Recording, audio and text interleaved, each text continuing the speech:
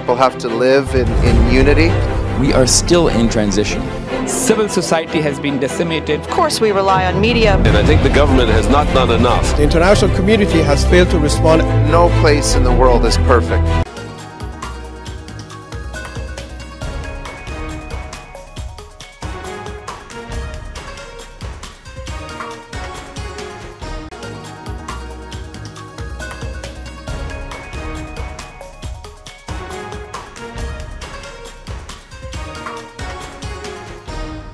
Hello viewers, I am your host Shivangi Mishra with another episode of South Asia Focus. Let's begin the show. In a significant gesture aimed at fostering cultural and religious ties, India facilitated the uniting of Buddhist nations through the exhibition of Buddha relics in Thailand. This symbolizes a deep-rooted connection of India with countries with Buddhist heritage, promoting mutual understanding and cooperation. We have this report. Thailand, a predominantly Buddhist nation, holds immense reverence for relics associated with Gautam Buddha, the founder of Buddhism. India recently exhibited Buddha relics in temples across Thailand to promote religious harmony and cultural understanding on the global stage. It highlights the significance of Buddhism as a unifying force that transcends national boundaries and fosters connection among diverse communities. For Thailand, hosting the exhibition of Buddha relics holds immense spiritual and cultural significance, reaffirming the country's reverence for Gautam Buddha and strengthening its ties with India, a key partner in promoting Buddhist heritage and values. It's an eye-opener for all of us because we never expected such a rousing sort of welcome by the people of Thailand. In fact, in the first 10 days of the relics exposition in Bangkok, more than 1 million people visited the relic, and at the end of the entire tour, about 4 million people attended to the relic.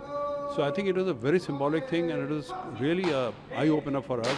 Emotional and sentimental bonds which the Thais have with Buddhism and India's values of wisdom, core principles of peace, harmony, and Buddha's teaching of mindfulness. All of this is very relevant in this context, and I think we have been successful in transferring, in a way, the blessings of the Buddha.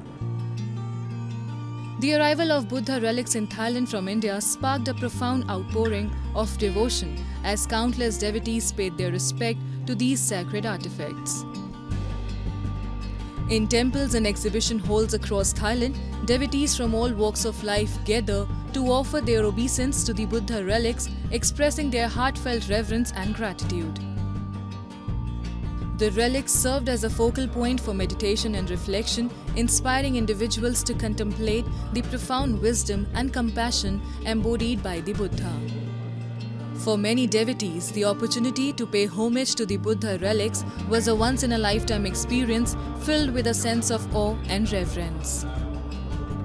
The presence of these relics in Thailand served to reaffirm the country's deep-rooted connection to Buddhism and its role as a spiritual center for followers of the faith.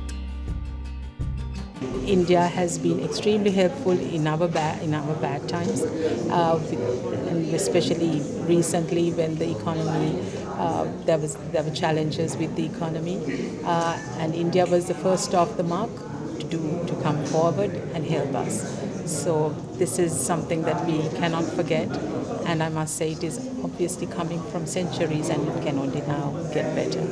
Buddhism has actually spread to all aspects of social life in Mongolia. Cultural, social life, in every walk of life, there are Buddhist traditions which we revere, which we respect, which we honor today. And we connect this to India. And as you know, your Honorable Prime Minister, Narendra Modi, he said that Mongolia and India are spiritual neighbors. Although we are geographically, thousands of kilometers away, but spiritually, we are very much close and bonded to India through Buddhist and Buddhism, Buddhist culture, and Buddhist heritage. And we take a lot of pride in this ties that we have with India. India has been promoting Buddhism through various initiatives, including facilitating pilgrimages to sacred sites like Bodh Gaya and Sarnath, where Buddha attained enlightenment and delivered his first sermon. The government supports the restoration and preservation of ancient Buddhist monuments and artifacts, preserving the rich heritage of the faith.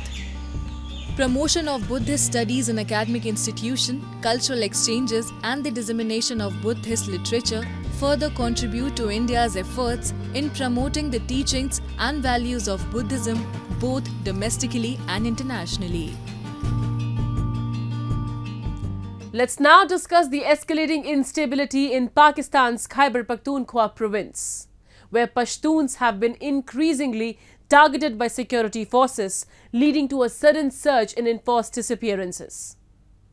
Amidst ongoing targeted killings and arbitrary detentions in Khyber Pakhtunkhwa, Pashtun political activists residing in Europe have raised their concerns at the United Nations Human Rights Council. We have this report. Pakistani Army! Pakistani Army! A significant number of Pashtuns organized an anti-Pakistan protest in front of the United Nations office to denounce the crackdown on workers and leaders of the Pashtun Tahaffuz movement.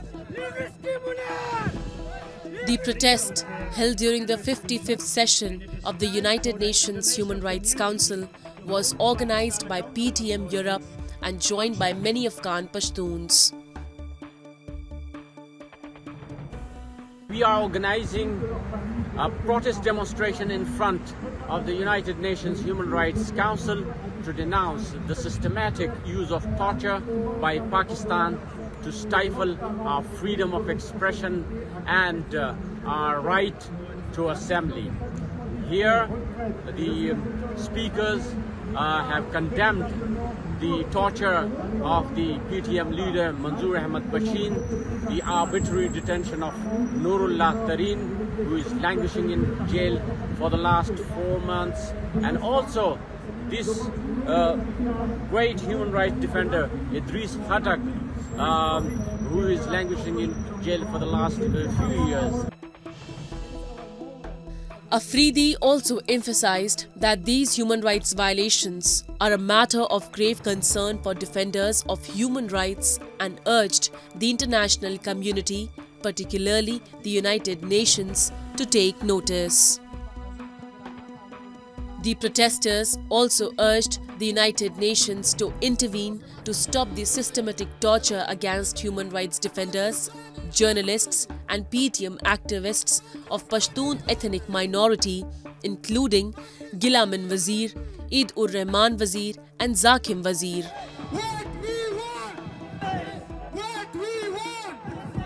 They called upon the international community to compel Pakistan to release arbitrarily detained PTM activists and leaders, including Noorullah Tareen and Idris Khatak. PTM Europe members are here together with a heavy heart to shed light on the great injustices that PTM members face in Pashtun, Baloch, Sindhis, Kashmiris face in Pakistan. We are here to be their voice.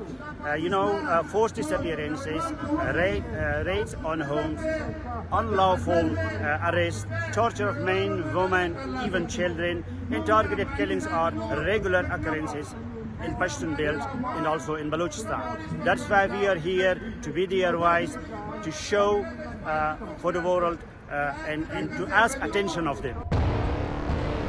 The Pashtuns also expressed solidarity with the protest sit-ins at Chaman and Angura Adda on the controversial Durand line dividing Pashtuns. Time now for Asia This Week, the stories from across the continent.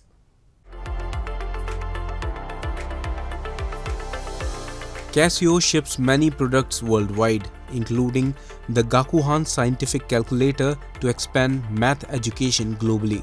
Supported by students, professors and governments, Casio aims to enhance logical thinking skills among students through its Gakuhan calculator.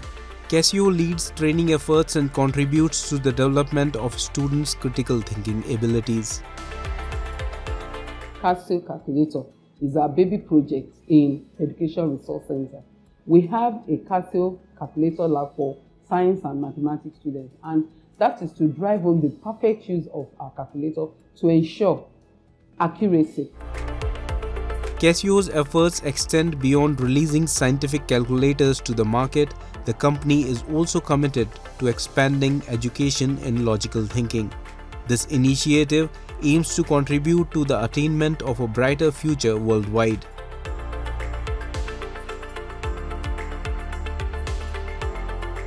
Residents of Iraq's holy city of Najaf voiced concerns over the shortage of natural clean water in the city, as experts say much of the water supply is contaminated through sewage and contains heavy metals that can cause diseases. Mohsen Al-Karawi, a resident of the city, stands near streams of water running through heaps of garbage, which he says has been building up and polluting the local water for around 5 years with little action to fix the issue. Safa Majid, a professor specializing in the studies of environment and pollution, said the water taken to labs for testing revealed a high concentration of elements and compounds like lead and zinc at levels that exceed internationally recognized safety limits. While many residents have resorted to buying clean water from the markets, some of the city's water is getting treated at filtering water stations, where the polluted river water is first filtered before being treated with chemicals like chlorine to kill harmful bacteria.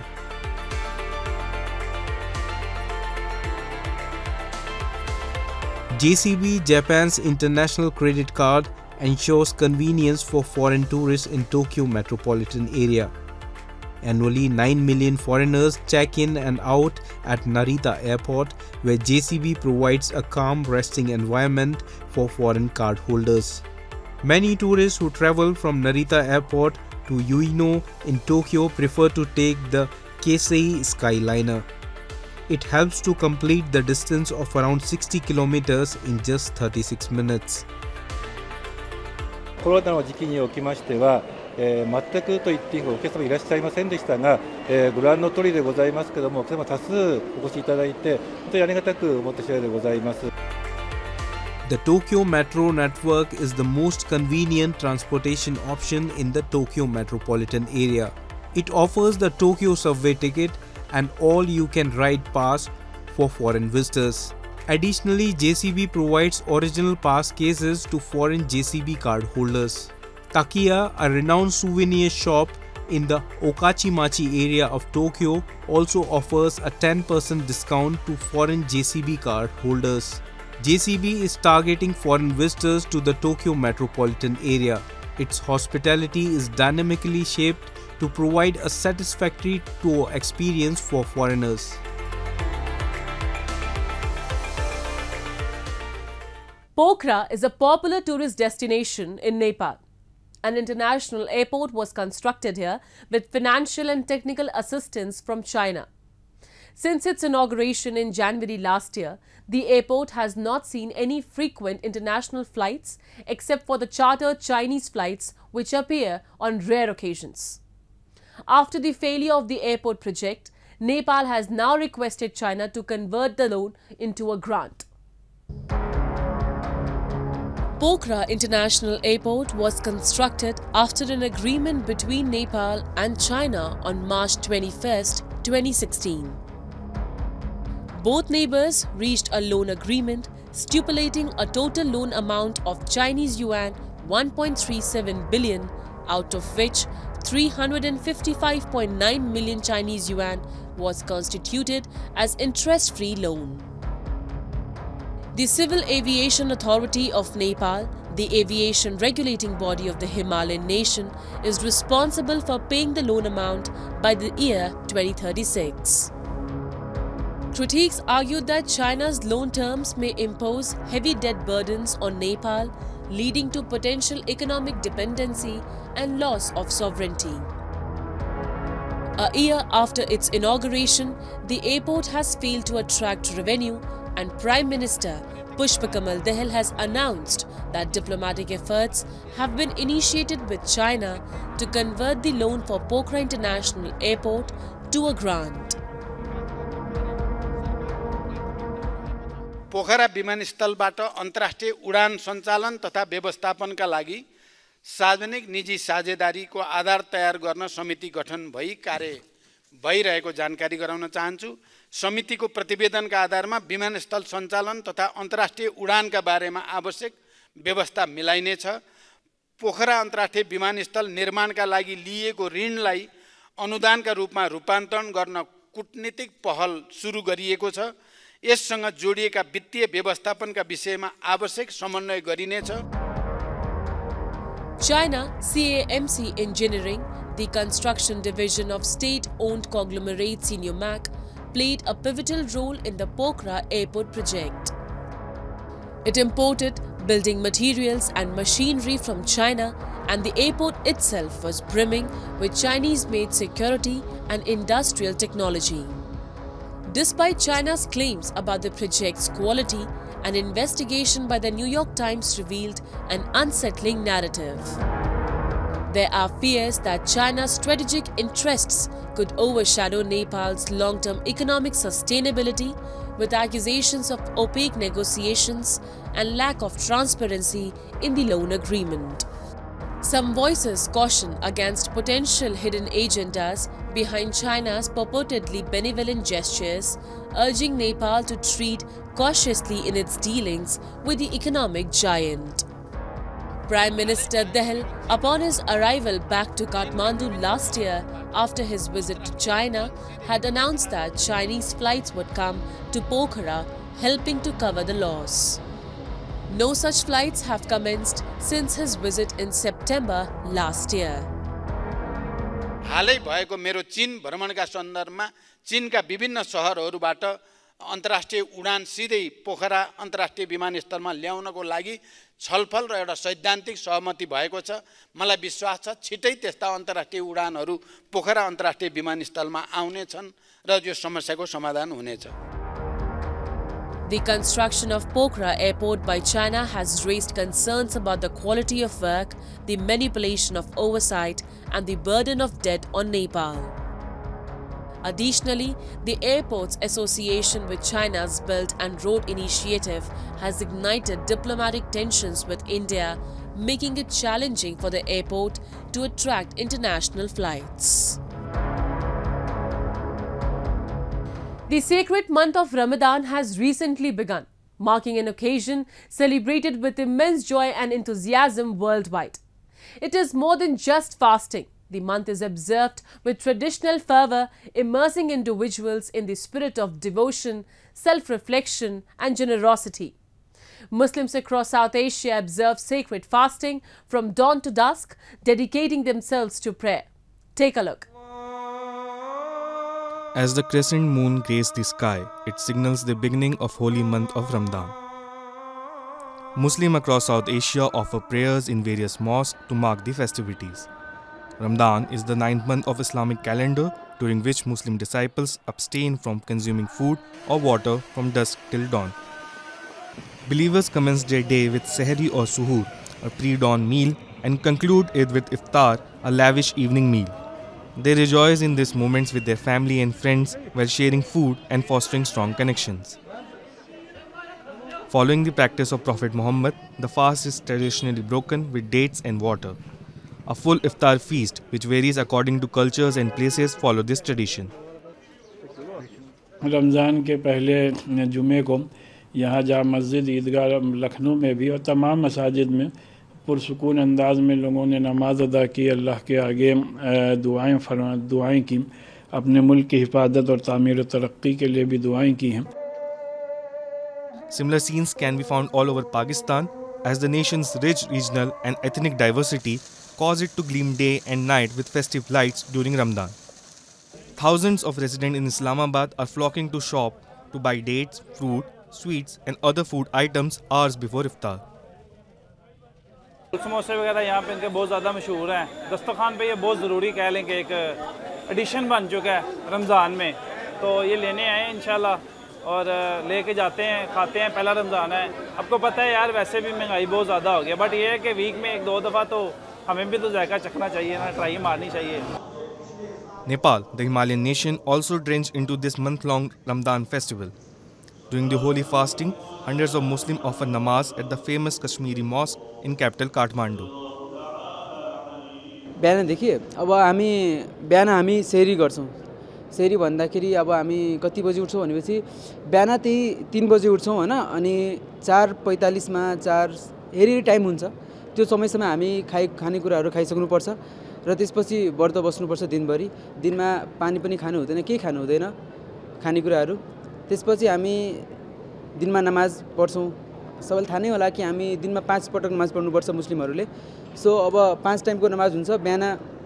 Bihan फजरको time हुन्छ, त्यसपछि दिउँसो जोहरको, र त्यसपछि असर, त्यसपछि मगरिब, त्यसपछि इशा। अब हामी व्रत खोल्नु भनेको, रोजा खोल्नु भनेको समय हुन्छ मगरिबको समयमा। त्यो हामी साँझ कति 6 बजे र त्यही 6 बजेदेखि उता समय बढ्दै जान्छ, घट्दै जान्छ। Fasting during Ramadan is one of the 5 pillars or duties of Islam, along with the testimony of faith, prayer, charitable giving, and making a pilgrimage to Mecca. It is intended to bring the devout closer to God and to remind them of the suffering of those less fortunate. Ramadan culminates in Eid ul-Fitr to celebrate the breaking of the fast. Fasting during the month of Ramadan is an act of obedience, self-control, and a means to draw closer to God. And with that, we come to the end of this week's episode. See you next week. Goodbye and take care.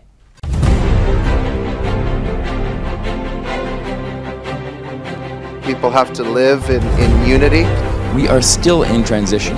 Civil society has been decimated. Of course, we rely on media. And I think the government has not done enough. The international community has failed to respond. No place in the world is perfect.